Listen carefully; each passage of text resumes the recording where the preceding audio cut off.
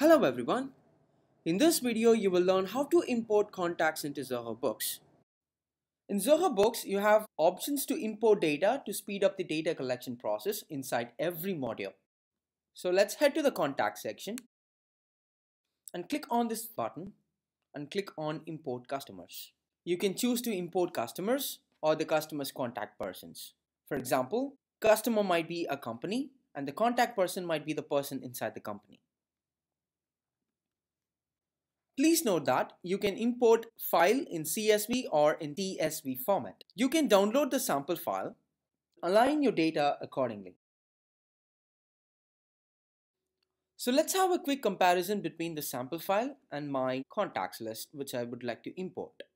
This is the sample file. So as per the sample file, I need to have a contact name column, display name column, company name column, salutation, first name, last name, email address, phone and mobile phone and all these. So what I did is I've removed the sample data and then pasted my data into it in corresponding columns. This is my data file and here I'm pasting it into the sample file.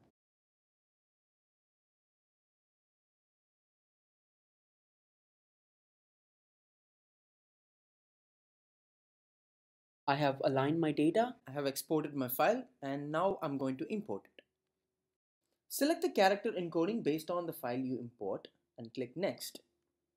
Now you will be asked to map the fields accordingly to properly import the data. Map the field mentioned in your import file with the fields of Zoho Books. In case you wish to save this preference for future imports, click on the checkbox. Click Next to proceed. This page will display a synopsis of the information such as the number of items that are ready to be imported, number of records skipped, and the unmapped fields.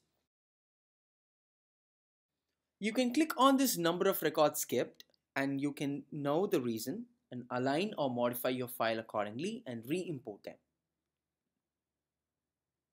Once you click import, all the data will be imported into Zoho Books. In a similar fashion, I can import my vendors. Thank you for watching this video. You can always reach out to us at support@zohobooks.com for any further assistance.